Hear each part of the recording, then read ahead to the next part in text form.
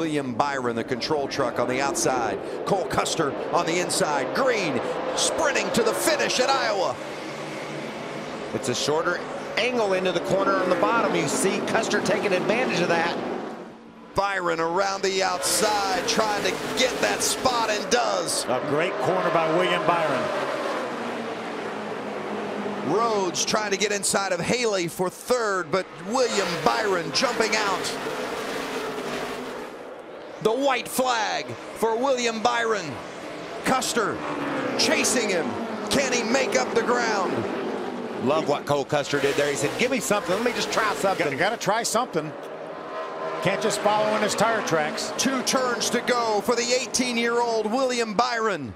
In just his 9th career start, he's going to win for the 3rd time. William Byron wins at Iowa.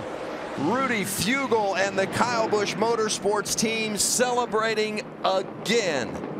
This young driver is putting his stamp on this series immediately. Just wise beyond his years. He doesn't look like an 18-year-old rookie. He looks like somebody that's been doing this for 10 or 15 years. 6th driver in series history to reach his 3rd win within his first 9 starts. That's some pretty rarefied air that he's joining as well.